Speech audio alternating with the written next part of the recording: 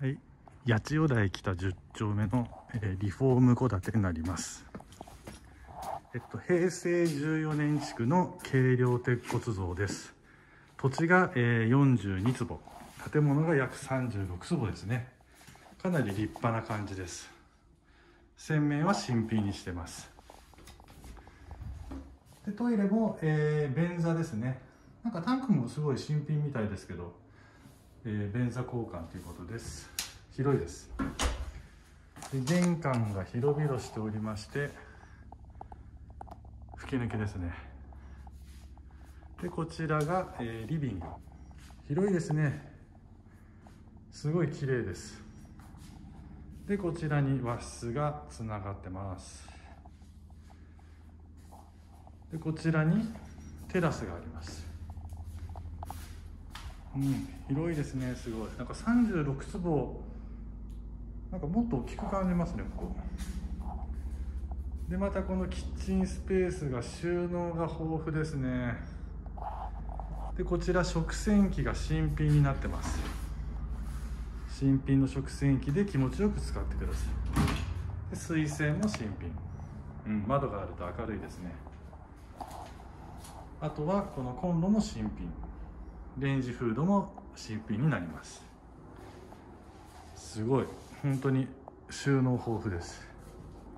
でここの収納がまたねすごいんですよね。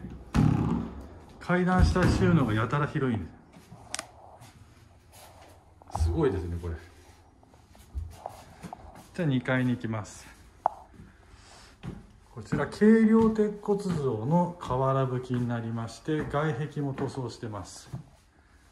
階段もなんかゆとりがありますね。なんか贅沢な作りです。でこちら洋室になります。バルコニーも南側がまあまあ開いてますから日が結構当たります。でこちらすごい広々な収納です。逆にこれ子供の2段ベッドの2人部屋になりそうですよね、これね。こちらも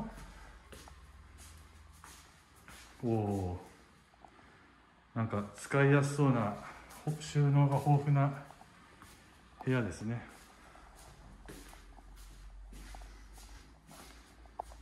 なかなか南側も空いてます。でこちらがトイレですね。トイレになります。便座は新しくなってます。